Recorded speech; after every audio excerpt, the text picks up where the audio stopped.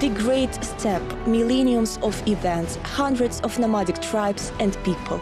They lived, worked, made discoveries, conquered large tracts of lands and left us some mysteries. To learn more about it, watch project called Enigma of the Great Steppe.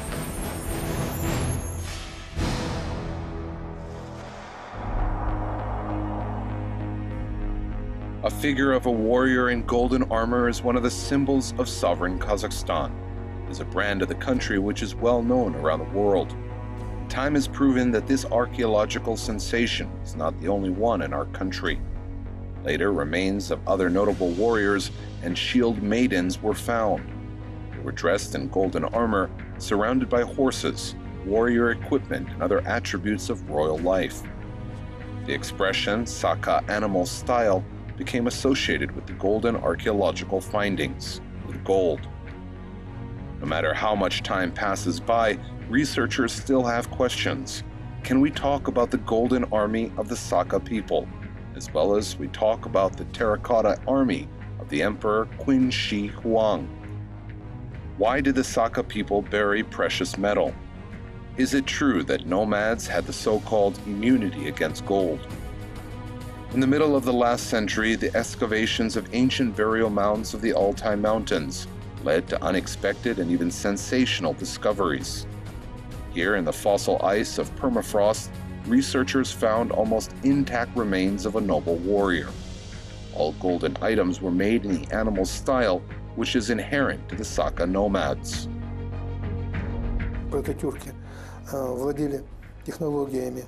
Ancestors of Turkic people mastered the technology of metal melting, and of course they knew that oxygen is needed to achieve the suitable temperature.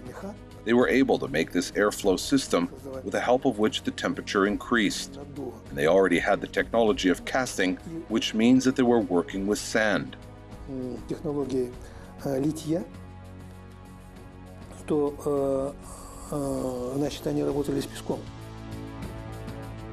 In addition, in the Altai Mountains, the finest silk fabrics, garments made of felt, and bright carpets were found. Here is what researcher Maria Zavitukina wrote about this discovery. Workmanship of the Altai artist in all areas of art is very amazing. It is clearly visible that it had been worked out during several generations. From the beginning of excavations of the Saka era, such category of items as golden clothing becomes one of the main discoveries, clothing as a golden suit. After 2 decades, one of the proficient modern archaeologists, Kemal Akishev, found the confirmation of the greatness of the Saka tribes in a completely inconspicuous mound of Issyk. A group of scientists led by Kemal Akishev discovered remains of the young prince in military armor made of gold. Saka people wore high-peaked turbans, very dense turbans, so that they stood up straight. They wore trousers and were armed with bows and daggers. In addition, they had sagiris, that is a kind of battle axe. This tribe, in fact, it was Scythian, was called Amirgay Saka. It was clear that these remains do not belong to the ruler. The burial mound, Kurgan, was ruthlessly plundered and probably many times. Maybe its low height can be the result of this plundering. The least dilapidated burial was in the lateral section, and this was the reason of its salvage.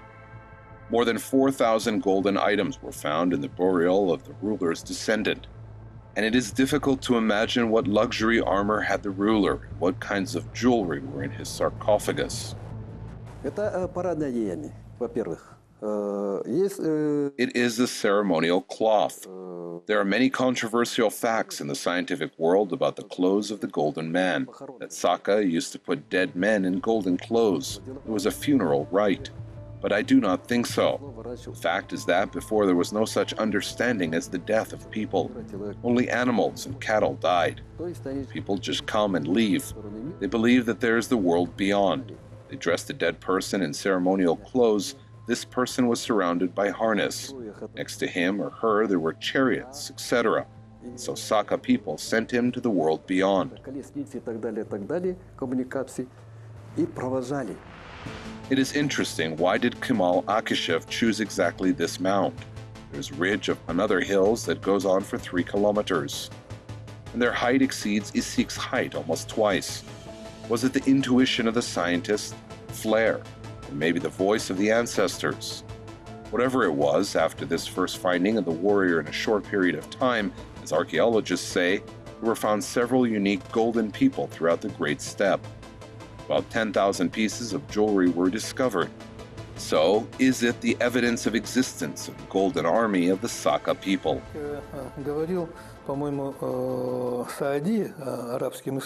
Saadi, the Arab thinker, has one aphorism where he said, "Mizr's gold emerges out of the ground where the Mizr goes under the ground."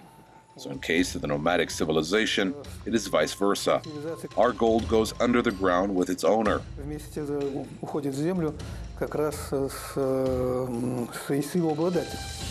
October 1999, a Traus steppe. Excavation works of the mound Erol Tobe, which was called Shining due to its unusual shape. Here the archaeologist Zeynollah Samashev with the group found remains of the Sarmatian ruler and his wife. So the ally of Altin Adam, the Golden Man, was found.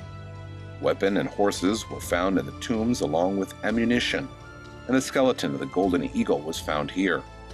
Golden Eagle is a sacred bird for the Kazakhs. Male armor was embroidered with large and small golden and metal plates. It was decorated with figures of the totem animals.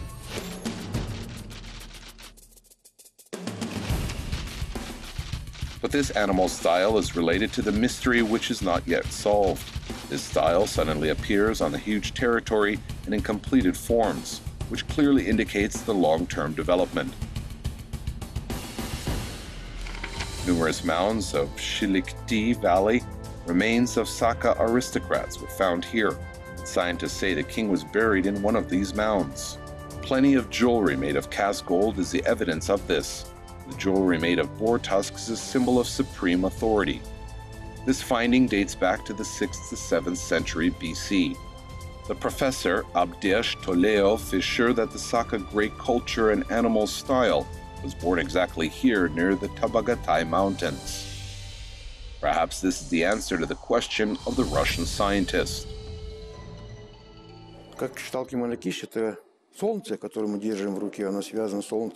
As Kemal Akishev thought, it is the sun which we have in our hand. It is associated with the sun, and in ancient times the sun was of great importance. One of profane understandings is that when the Saka ruler wore his golden suit, he turned into the sun. I think that one of the French sayings of King Louis, when he said that he is the sun, I think it is for a reason. I think it is the Eastern influence, because there were no golden burials and golden kings in Europe.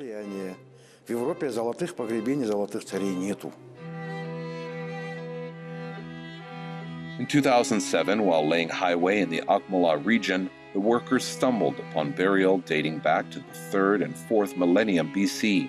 It looked like the burial of the king by the configuration and layout. But archaeologists found remains of an 8-year-old child, dog bones, and an arrowhead. Also, they discovered the skeleton of a woman.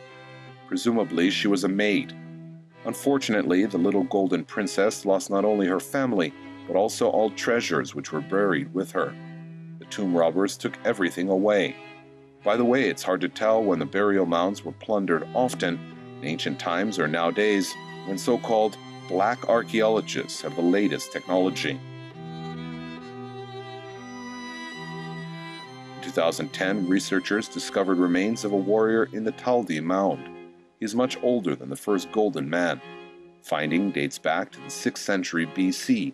As Armand Bisanov noted, it was the time when Saka jewelry art appeared.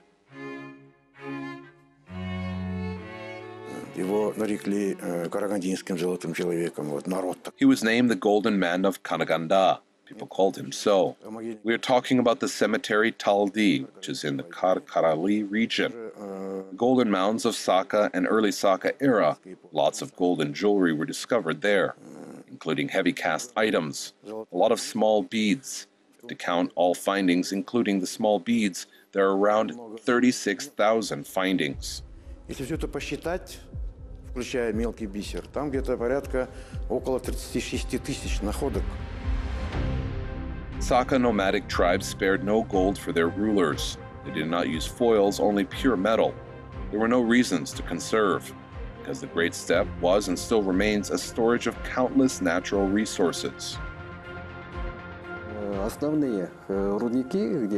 All main mines in Kazakhstan, gold, copper, iron, non-ferrous, and precious metals, all of them are located on the ancient mines.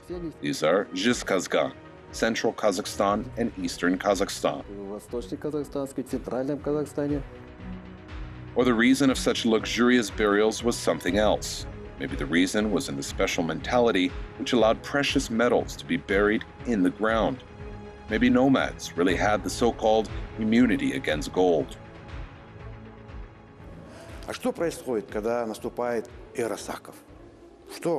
What happens when Saka era starts? What changes had to occur so that the ruler could become the sun? In his sunny clothes, golden clothes, probably he was shining.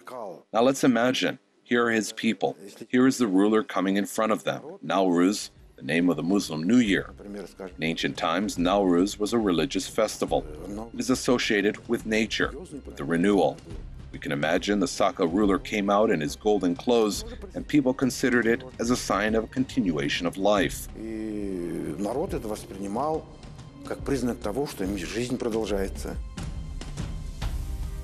Saka women had equal rights with men, and it is proven by another valuable finding. Without mentioning this finding, our brief review of the Golden Army will be incomplete. Of course, we're talking about Altin Han Shaim, as archaeologists called her. 2012, Western Kazakhstan. Archaeologists led by Yana Lukpanova discovered the third mound of the early Sarmatian period. It was the tomb of Taksai princess. By the way, the burial rite differed from those which were found before. The queen's body and precious clothes were burned. When the tomb was opened, the dust crumbled, as tells Krim Altinbekov. The grime was instantly picked up and blew away with the wind, so she would have remained a mystery to us. But no.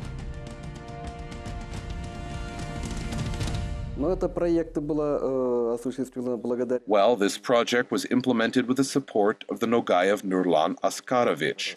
He helped us a lot. We published the book. We were able to find the conservation, restoration, and reconstruction activities. A well-known archaeologist, Yablonsky Leonid Theodorovich, who led the excavation works in the Filipov Mound, looked at the finding and said, "Krim, these are two sisters." He also discovered the untouched tomb. It was richer than we found. There were some very interesting findings which could prove us with more knowledge about this monument.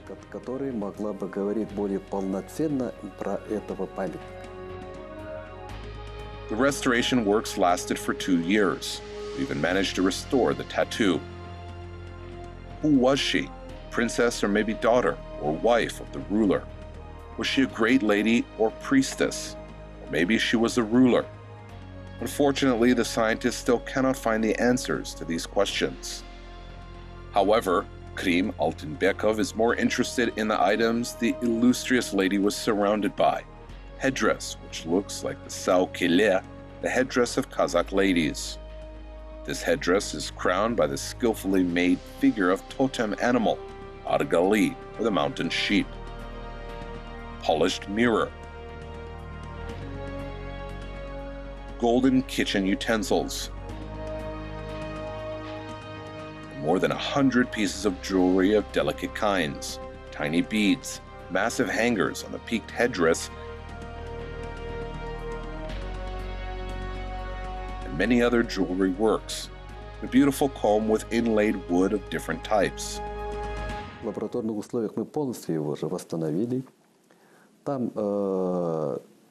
We fully restored the image of the battles. It was the war between the Persians and the Saka people on chariots. We even managed to restore their faces. There are 3 persons, archer, coachman, and Saka warrior in front of him. We restored it completely. This little one is the head. We're able to restore everything.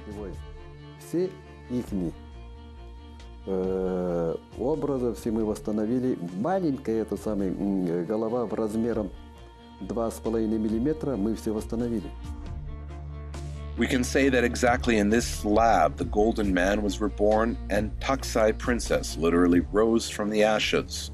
Many archaeological findings also obtained the second life here.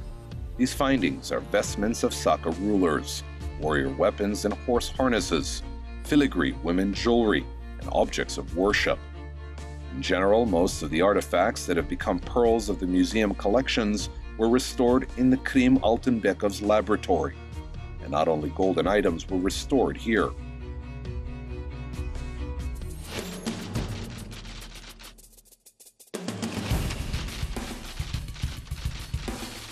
Finding of identical jewelry with common thematic images made in the same technique in several geographic areas, which were distant from each other, confirms that the items of animal style of Issyk is high art that was spread across the Semiriche region.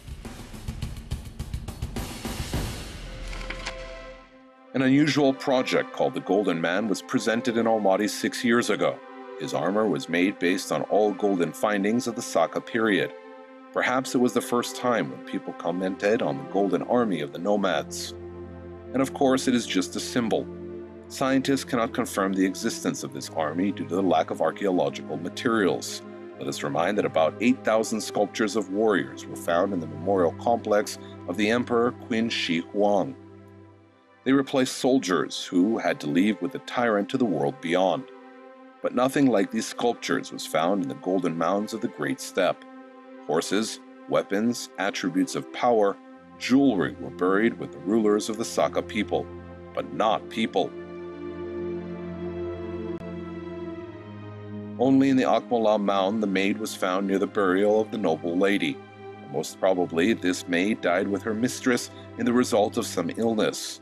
Archaeologists talking about the prime of the Saka culture do not mention human sacrifice, but the Saka people, of course, always tried to appease the gods.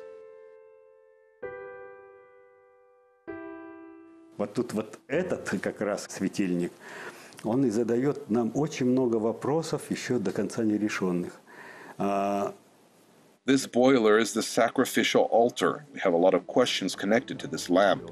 Most of these questions still do not have answers. Sacrificial carcass of the Argali or mountain sheep. Yes, it is the Argali. It is being torn apart by wolves. This not just a scene of the wolves eating the sheep, but it is really a sacrifice. The wolves most probably were the gods of the tribe who has built this altar. And here, look, the two ravens are witnessing the scene. This is fully consistent with one of the legends how the Kazakhs occurred.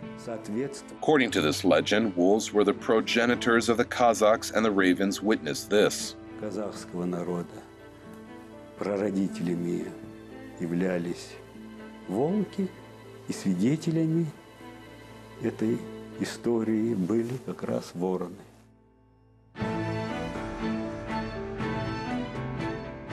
We could not find the evidence that Saka rulers were buried with their subjects or warriors. This means we should search the parallel with the terracotta army in something else. Perhaps it is the number of golden warriors.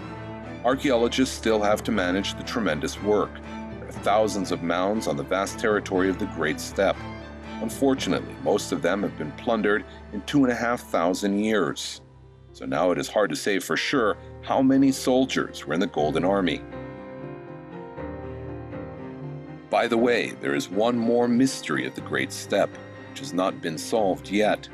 Why nomad rulers were not buried in precious clothes, either before or after the period of the Saka tribes.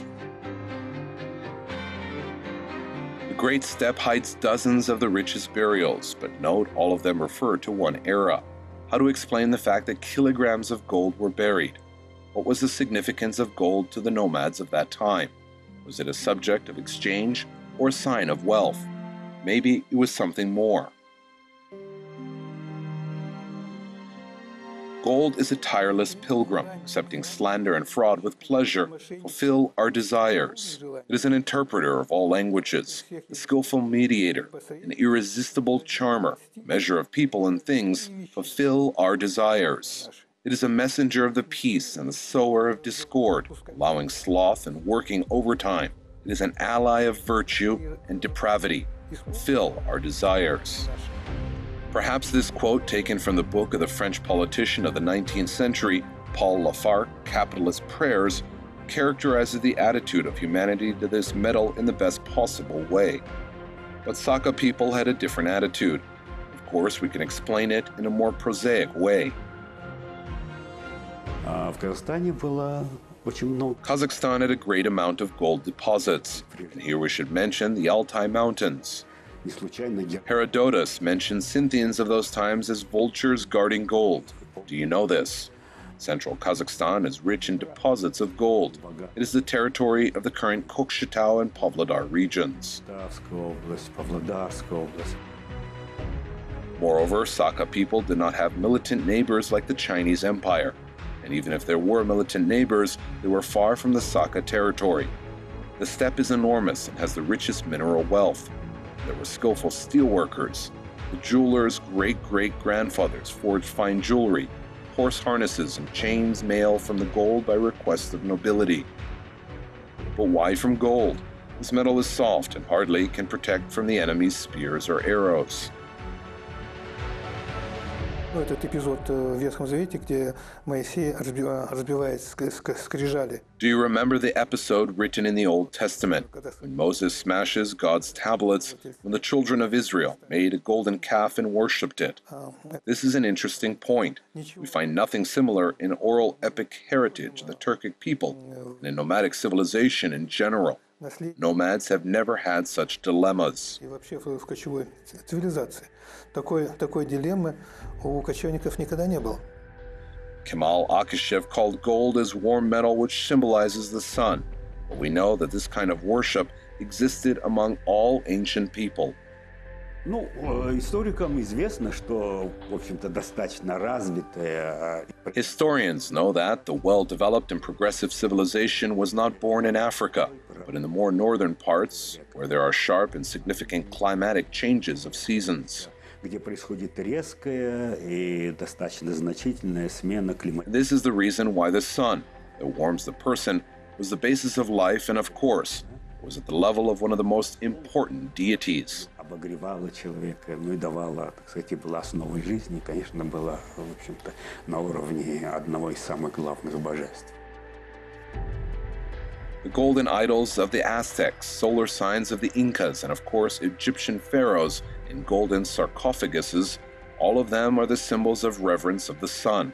But Sakha people had their own peculiarity. As Efrat Imambek mentioned, they knew the moral and ethical aspect of the value of this metal. Like other civilizations, as civilizations in the Middle East or West, nomads did not worship gold. Gold had a deeper, sacral meaning to them. Золото накапливалось, безусловно, золото передавалось. Of course, people used to collect and keep gold and then bequeath. They easily returned gold back to the ground, back to where it came from. This is one of the characteristic features of Tengriism. It is a vicious circle. Tengriism means harmony, that is, everything that comes from the ground is returned back to the ground. Well, perhaps therein lies the immunity. Вот в этом, наверное, и есть иммунитет. Откуда происходят разговоры о неком каком-то иммунитете? So where do the conversations about some kind of immunity come from? Well, firstly, there was not such a specific immunity, because if you read all the works of folklore, epic genres, and others, you can find that people always accepted gold with admiration. It's a sign of well-being. Gold, of course, is a synonym for wealth, fame, and prominence. There's no doubt of this. И золото как вообще синоним богатства, славы, известности, это, в общем-то, так сказать, не подвергается сомнению. However, the researchers and anyone who is interested in history do not consider Sakha jewelry and armor as ounces of the precious metal. These items are small parts of history, allowing us to look through the centuries-old veil of time. They let us learn more about the life of our ancestors, what kind of warriors and jewelers, pastoralists and metal workers they were. Не так давно, где-то год-полтора назад, Recently, about 1.5 years ago, the scientist Konstantin Chuganov, who arrived in Kazakhstan from St. Petersburg for a seminar, before starting his speech, said jokingly, "Let me welcome Kazakhstan, the country of the golden people." This could be understood in two ways: the golden people who lived in the past, or the people who are sitting in this hall. And everyone applauded. Все мы дружно зааплодировали. This is the reason of continuous studies of archaeologists who explore the length and breadth of the great and endless steppe. And the steppe, showing its gratitude for the hard work, reveals more and more secrets from year to year. But plenty of enigmas still need to be solved.